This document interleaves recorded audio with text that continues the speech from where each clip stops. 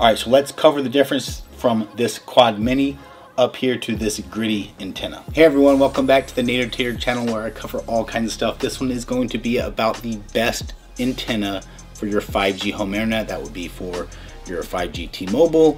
This works on Verizon, works on AT&T. You might be wondering, hey, there's lots of antenna options out there. Which ones work, which ones don't work? What's the difference? I'm gonna go through that high level right here for you today. So to start with, there are lots of knockoffs out there. There's cheap options, and if you want cheap, you can get cheap ones. I have tested many of them. I have a in-depth review of using the cheap ones, and I found all kinds of problems with them. The truth is, a lot of these antennas are pretty simple on the inside. There are no electronics, there are no moving parts. It's all about the way that the antenna array is laid out in there.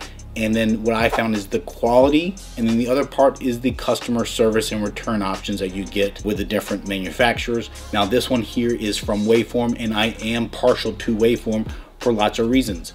They're quality products, and then they give you lots of good customer service. They have guides online, so they support the whole community of trying to get better signal. So they have guides that you walk through, and they show you how to take these apart, how to connect them up. Okay, so the Quad Mini is their smallest one, and it's the most affordable one.